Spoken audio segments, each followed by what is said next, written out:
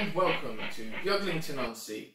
Today I'll be a Prince at a preserved railway. I'll be showing off some new stock that I got at a model railway exhibition, and I'll be unboxing some more vehicles for my layout.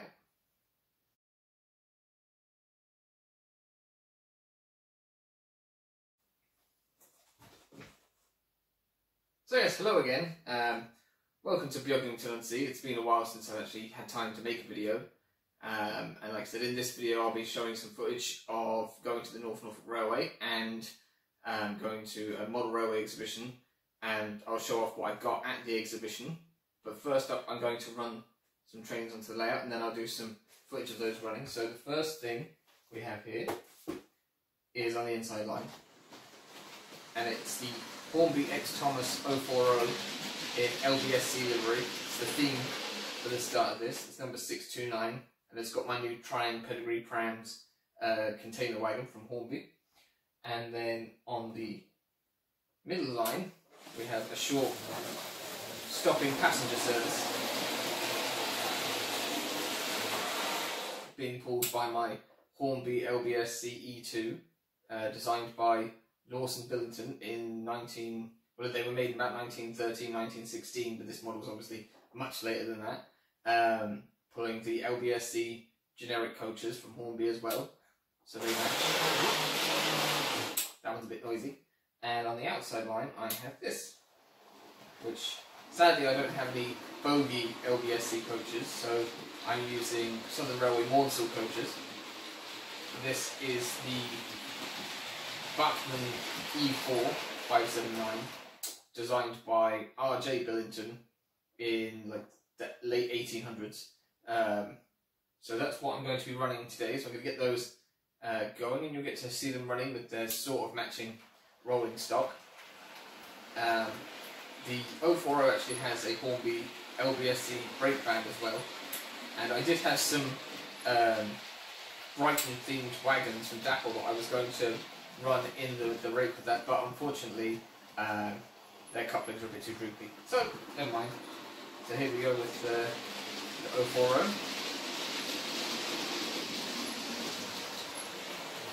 And here goes the E2.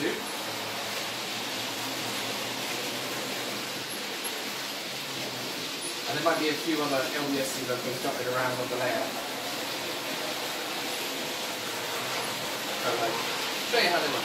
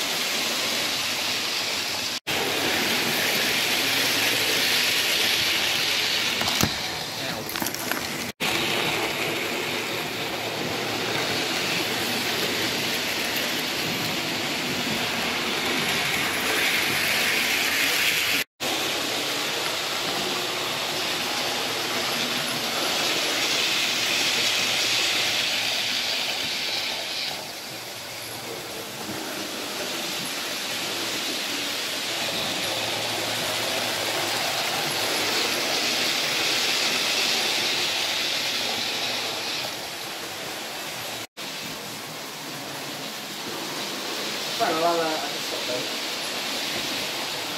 Bring the E4 and stuff. E2, it's a bit noisy. There you go. So we're just slowing that down now. I hope you like seeing those run. I have noticed that my signal has fallen over, so I'll fix that in a second. But for now, when I was over in England a couple of weeks ago, my dad drove me and my partner and the kids up to Sheringham, and we went on the North Norfolk Railway, and I got a few bits of film and stuff like that, so I thought I'd include some footage of real steam trains, because I hadn't actually been to a railway, obviously, since before the pandemic, so it was really nice to actually go and experience that. And the locomotives that we're running is British Railways 9F Black Prince and the Y14 in Great Eastern Railways livery. So I'll show that footage now, and I'll sort out that signal.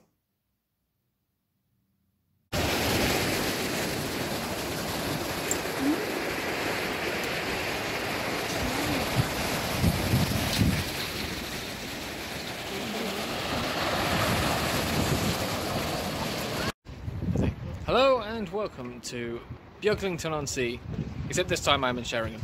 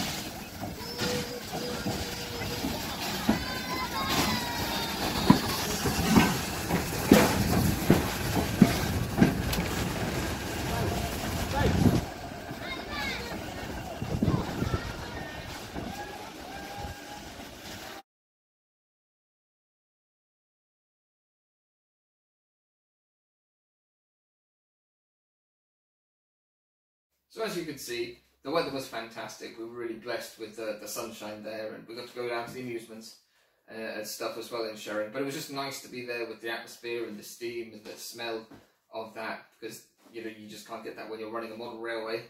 Although I'm sure if you paid enough, you could probably get some sort of accessory that actually did that. Yeah, anyway, so while we were over there, my mum drove us to the outside of Norwich, and we went to a model railway exhibition there, and I've got a small bit of footage, but there was just so many people there I couldn't even stand at a layout for too long because of what people like pushing past or whatever. I got some models there as well, second-hand, and it was nice to be able to get second-hand models off of an actual trade stand, because you know, you just can't do that over here, because there's only 1 or 2 exhibitions and they're the other side of the country. But I'll show that footage, and then we'll go over to my desk and I'll show you what I got from the model railway exhibition, and then I suppose I'll put them on the layout and we can see whether anything actually works.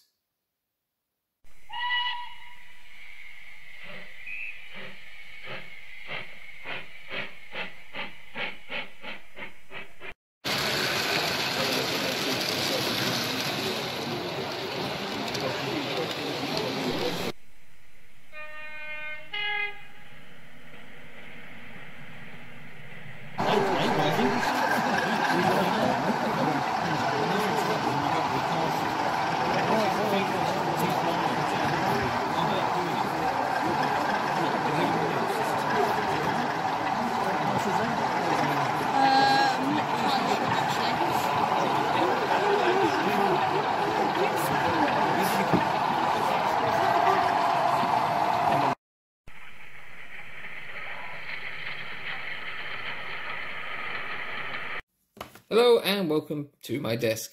Here we have this is the exhibition I went to, which is the Norwich Railway Heritage and Model Society Norwich Model Railway Club 2022 exhibition, 9th of April at Hillersdon High School. And that's just the little booklet of all the layouts and stuff. But I was at that exhibition and I picked up some coaches. So I got these Hornby Clerestory coaches.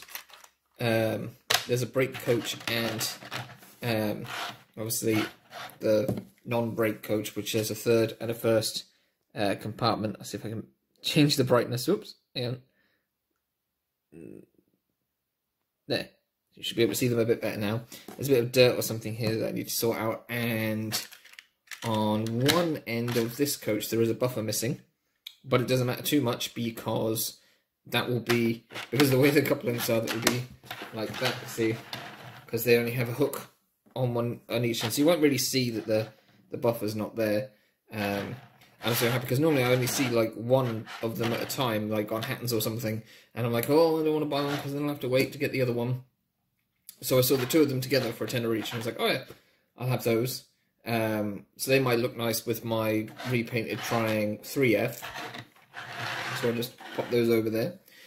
And then I also got this coach. Ta-da! It's a Triang Railways diner coach, but it's of the sort of transcontinental style. It says Triang, made in England, written on the bottom.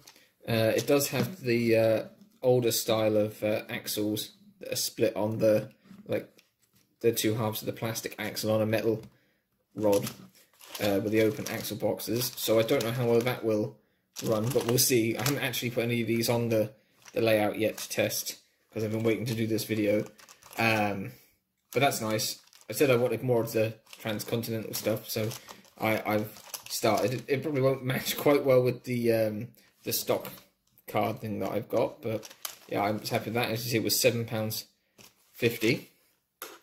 And then I also got some wagons, and I paid the eye-watering price of £15 for this wagon, because it had this wagon with it, which is the Hornby Thomas & Friends raspberry syrup tanker.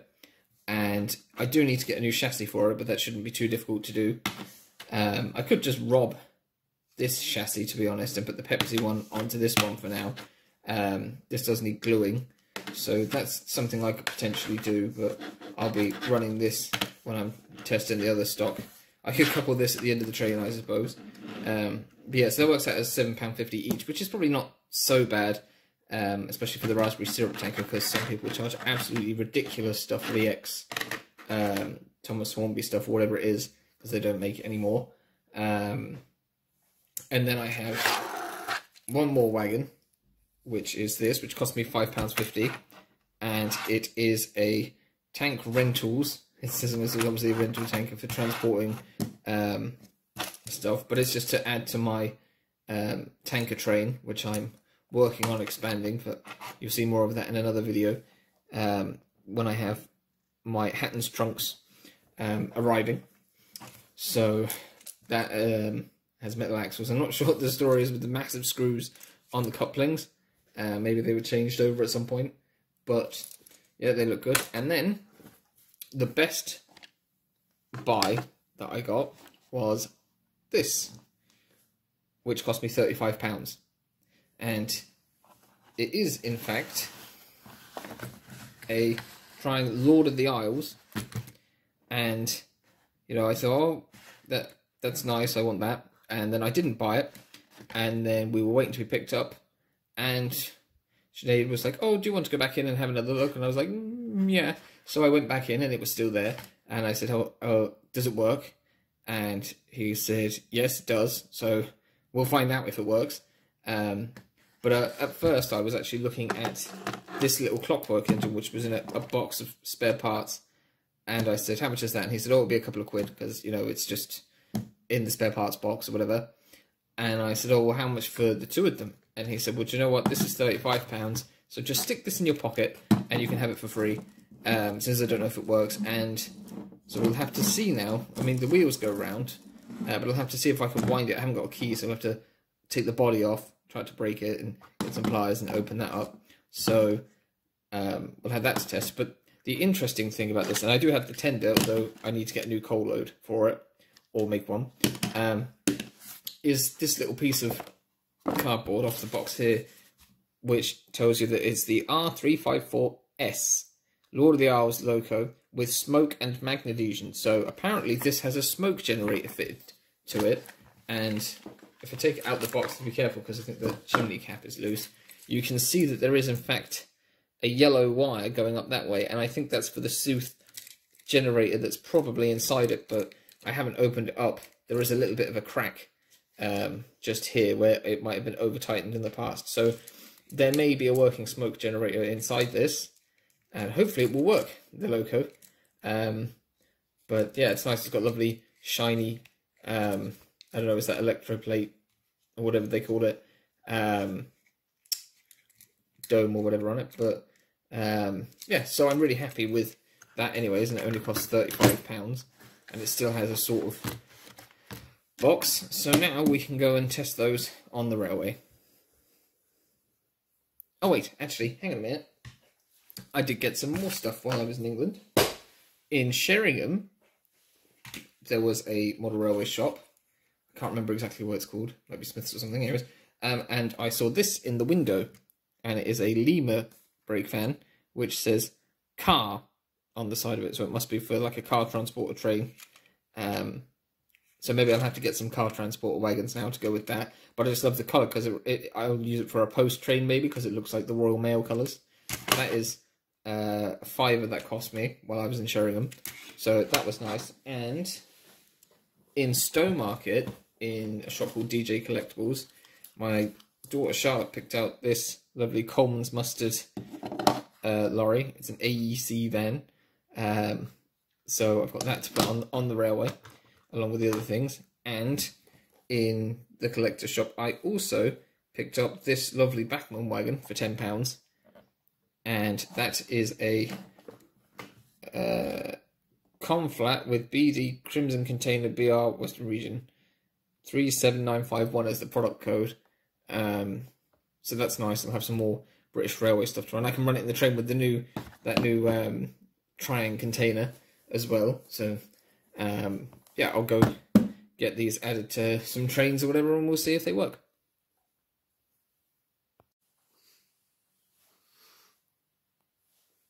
Right, so now I have the stuff off of the desk and onto the layout. We have Lord of the Isles here, the Transcontinental coaches here. I've got the Clockwork engine here, and the 2 clerestories. I've got the Bachmann container wagon, the Pepsi wagon, the rental tank, the red brake van, and the raspberry syrup tanker at the end because it's only got a coupling on one end.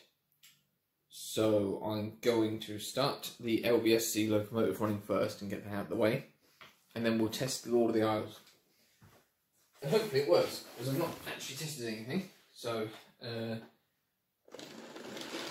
get that train out of the way. Now the interesting thing with the Lord of the Isles is it says it's fitted with a Sooth smoke generator, but I actually have no way of,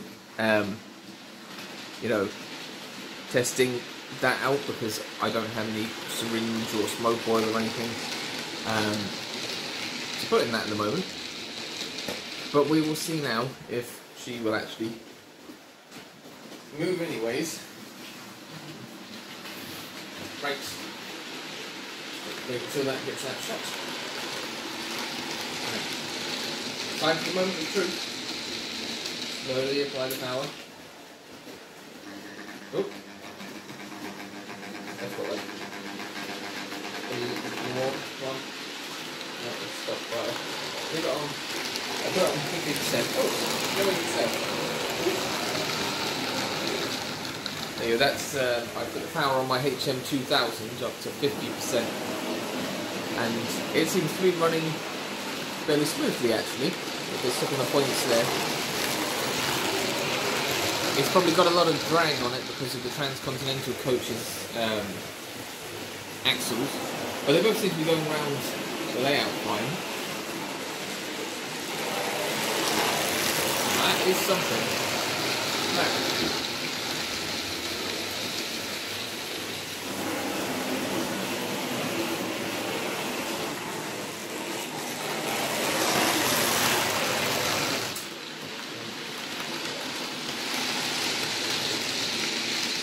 Just park those out of shot so I can test the Clockwork engine, which I don't know if it works or not.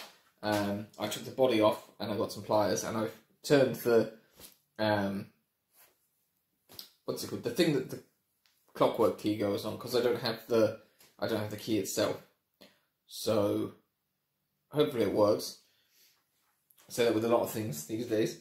They seem to go around a little when I was winding it up. But I thought I'd save seeing whether it actually worked for the video. So, ready? 1, 2, 3. Wow.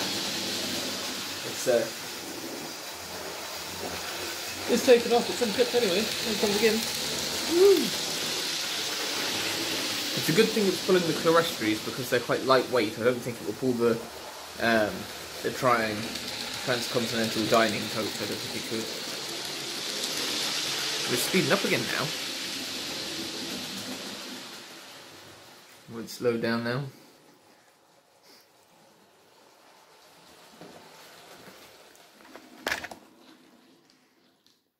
I think it's it might have run out of Clockwork winding. Although, there we go.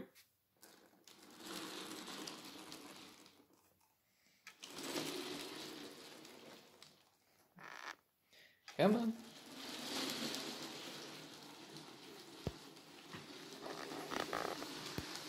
There we go. Oh, it's up again now. Well, anyways, that's all we'll get out of that. So I'll just get a little bit of footage of Lord of the Isles running, I suppose.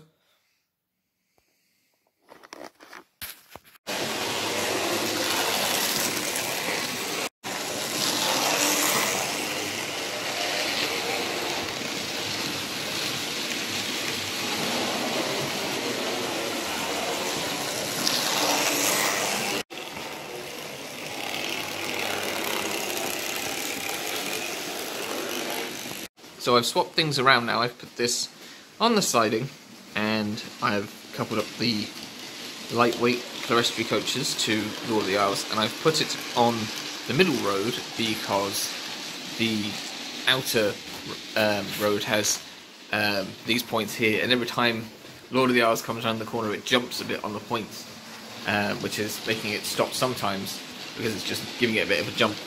So I thought I would put it on the middle line, which has no points on it at all, and see if it will run nice and smooth.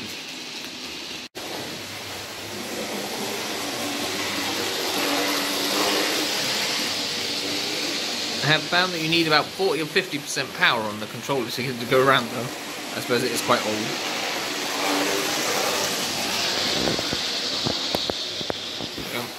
So it was a bit dark there.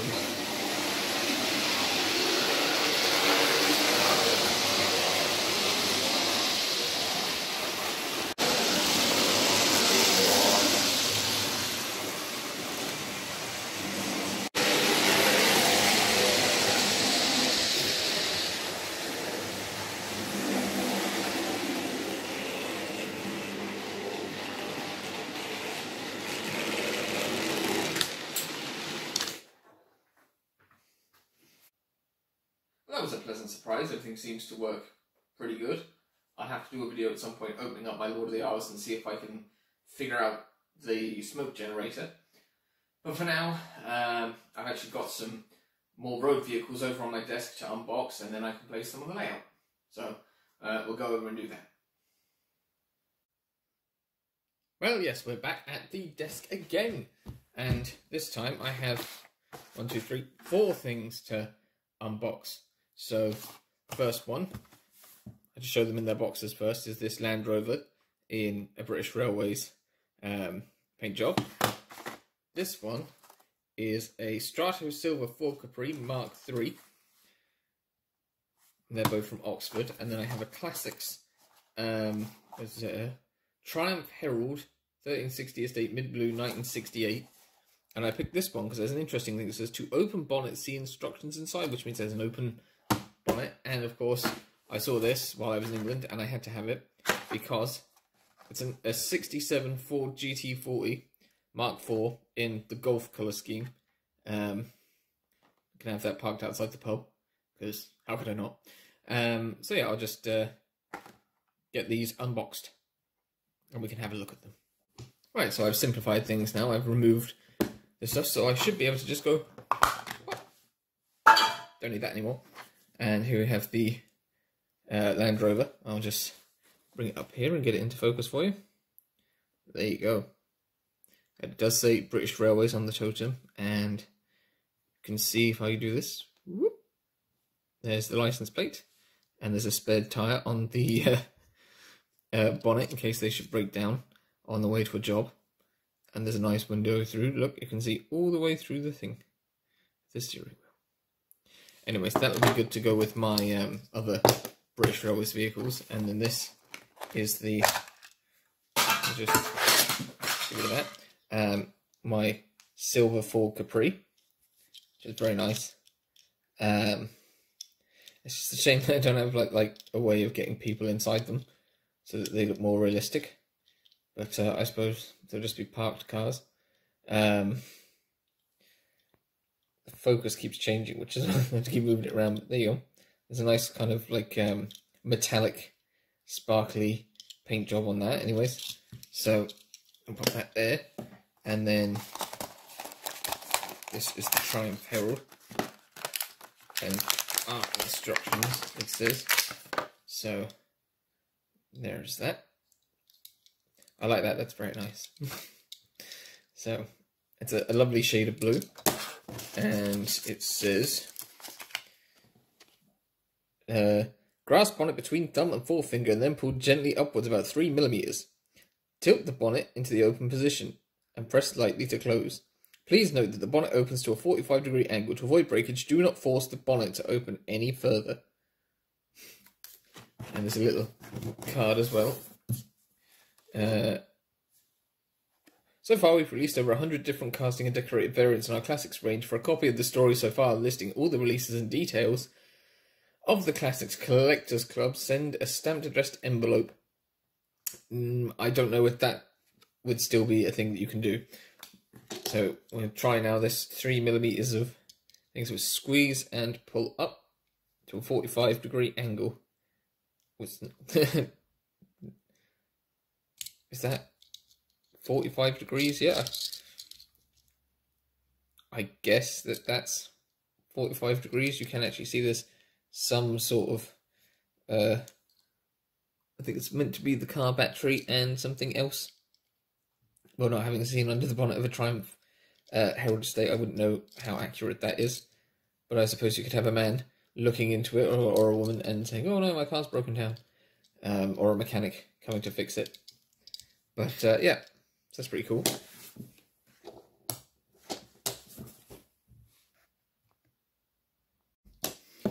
And finally, we'll actually tear this open. Sadly, will be a collector's piece because they're usually mass produced these days. There we are.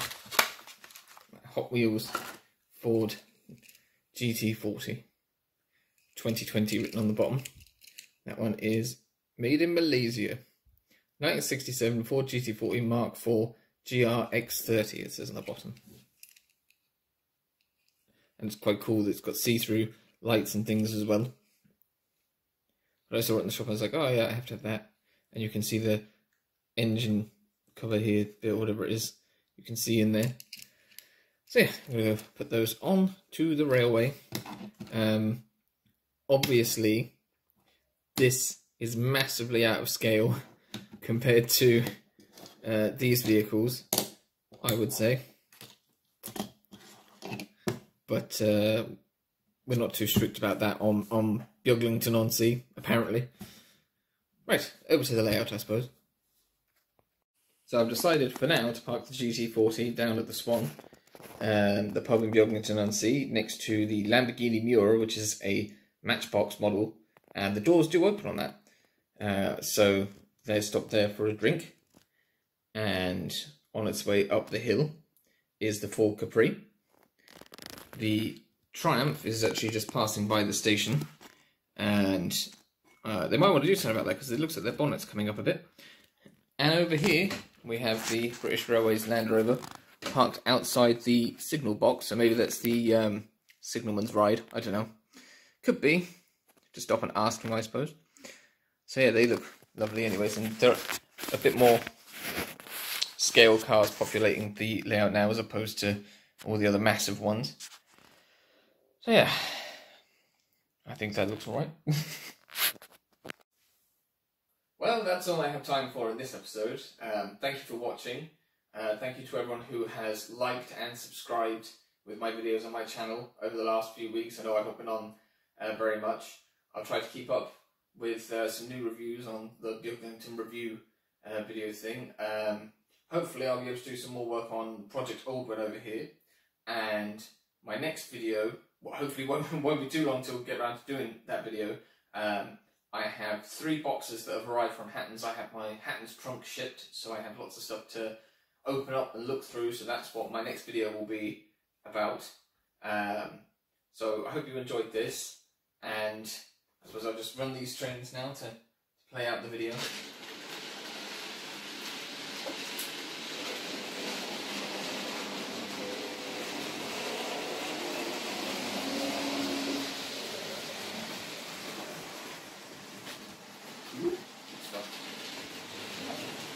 More power.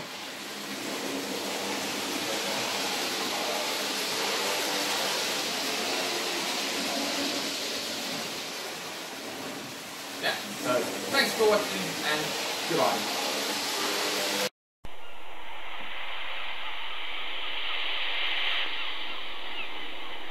And don't forget, you can subscribe to my channel or find some other videos to watch from my channel as well. So yeah.